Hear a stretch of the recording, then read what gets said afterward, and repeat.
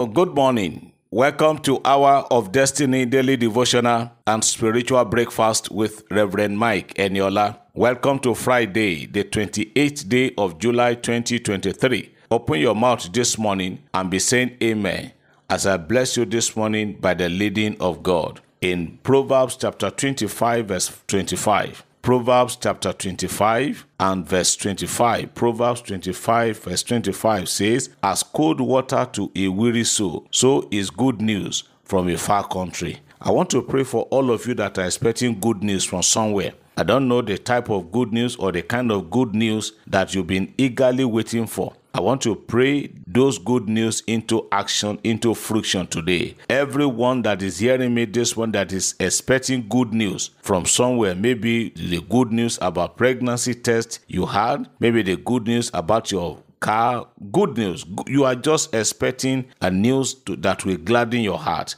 I pray for you this Friday morning that in the name of Jesus Christ, the Son of God, let the good news that you have been expecting and waiting for begin to manifest in your life now, in the name of Jesus Christ. Somebody is expecting good news, from a far country. The Bible says, as a cold water to a thirsty soul. So that is how a good news is that comes from a distant land. I am praying for you that those good news that you are expecting, that you are waiting for, they will come to you now. In the name of Jesus, the good news about your admission, the good news about your request being granted, the good news about your freedom, the good news. In the name of Jesus, I send forth the angels of good news to bring good news to all my listeners today. In the name of Jesus, wherever you are, distance is never a barrier. I commission and detail the angels that are in charge of carrying good news. Let them locate your house today in the name of Jesus. The Bible says in the book of Luke that in the 6th month, though we are in the 7th month, there is no time that God cannot perform miracle. 6 months after Elizabeth got pregnant, the Lord sent an angel Gabriel, to bring glad tidings to a small city, to bring the good news to Mary. Somebody is hearing me this morning. God is sending your own angels that will bring your good news today in Jesus' name. The good news that will make you to dance even without drumming. The good news that will make you to dance without anybody playing drum for you is coming to you today. In the name of Jesus, I decree it by the authority of God. No power, no demon is capable of stopping the good news from coming today in Jesus' name. Every one of us, as we go out today to face our lives, to do our legitimate businesses and works, the Lord will prosper everything you will lay your hand upon today in Jesus' name. I want to pray against accident today. I don't know who this is for, but I am praying and canceling accident on the way of some people today in Jesus' name. You are blessed, all of you that are praying for me, all of you that are rebroadcasting this devotional to your friends, your loved ones. God will continually pray for you, and He will continue to provide. He will pray for you. He will meet your needs, and God will continue to broadcast good things about your life and family too.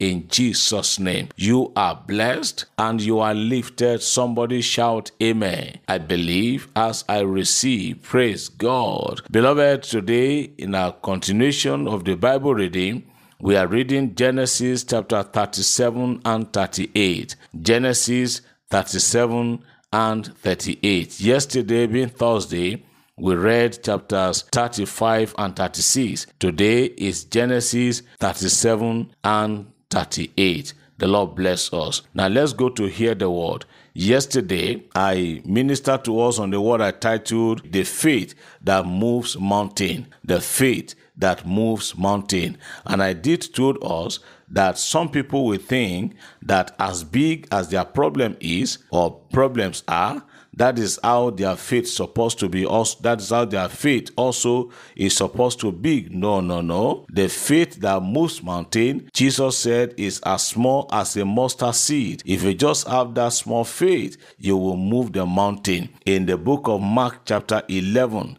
Mark chapter 11, if you take a reading from verse 22, Mark 11, from verse number 22, it reads, "So Jesus answered and said to them, have faith in God." Have faith in God. Then in verse 23, he said, "For assuredly I say to you, whoever says to this mountain, be removed and be cast into the sea, and does not doubt in his heart, but believes that those things he says will be done, he will have whatever he says." Now, one thing that renders faith inoperative is doubt. The moment you allow doubt to come in, then your faith will be paralyzed. In the book of Matthew, we're also told about Jesus walking on the Sea of Galilee, Jesus walking on waters. And when the disciples that were sailing on the ice sea, when they saw what was being done, what was played out, they cried. They thought it was a ghost. And Jesus said, "No, it isn't a ghost, it is me." And Peter wanted to be sure, say, "Master, if you are the one, just bid me to come."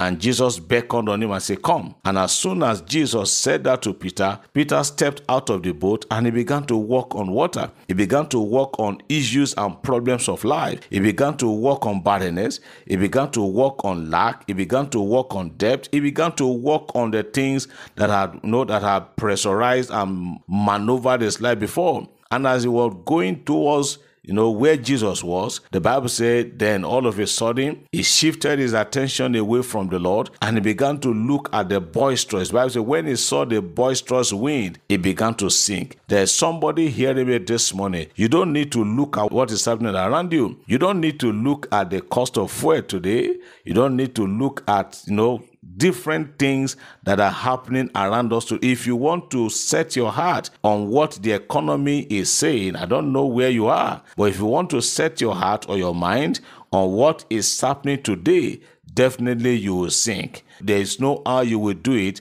You will sink and depression will come. But if you can just have faith in God that He has not brought me to this level to disgrace me. God cannot bring me to this level to abandon me. No, if He has brought you to this stage, He will see you to the end of your life. Just have faith in God. And that faith is what I call the faith that moves mountain. Very small, very minute faith, not big faith, but just small faith.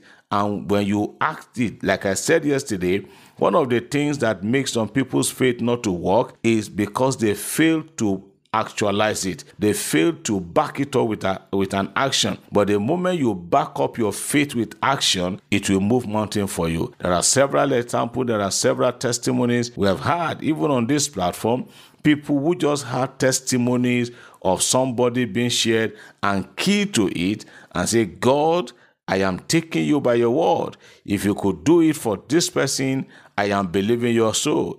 A dear sister said sometime ago that when she had me, she had a testimony of an entire family bedwetting. See, mommy and children the only person that was not bedwetting in that family was the father. Everybody, both mother and children, bedwetting. And when this sister had the testimony, she just applied that small faith, and then the thing also worked in her life. I want to put it to you this morning. If you are expecting a big or bogus faith, you are mistaken you are. The faith that moves mountain is also a very small faith, but just apply it. Just back it up. Utilize it, and you see how your mountains will fly away. The mountains could be barrenness. The mountain could be lack. The mountain could be lack of health. The mountain could be depression. The mountain could be anything. Just apply faith and leave it in the hand of God. Many a times, when we say we leave our problem in God's hand, whether consciously or unconsciously, we go back again and pick those problems, and then we begin to cry around. God is not answering my prayers, but unknown to you, you have gone back to where you dropped the problem, and you have gone back to pick it again. But this morning, I'm saying to you, don't pick it up. Leave it in God's hand. Just apply faith. All will be well with you. I pray for you today that your name will not be heard on the list of bad people. Your names will come up for a memorial somewhere. Your name shall be remembered, you'll be sought for, and you will be blessed. God bless you. Have a great and a wonderful day. Remember to read, Genesis chapter 37 and 38 today. Genesis chapter 37 and 38. God bless you in Jesus' name. Amen.